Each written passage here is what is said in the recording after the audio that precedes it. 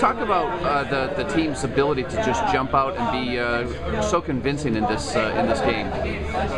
You know, everybody was prepared, and we were working hard, and we were all excited. Gave it our all right away, and kind of bought into our system, and it paid off.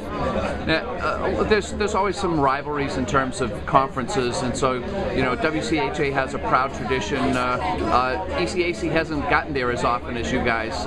It was a little extra special to knock off a team from one of the conferences that's maybe had a little bit more success over time. You know, it's been great. I mean, they're a great team. Everybody's been great that's in this tournament. Fortunately, we were able to come out on top.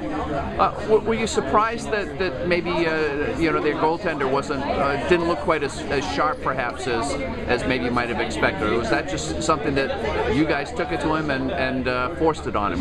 You know, I feel like he's a really good goaltender, and we really made him work for it. But we were fortunate enough to get a couple lucky bounces, and hopefully, luckily the puck went past him. Okay. At the beginning of the season, you know, how much had you envisioned play for the national championship game?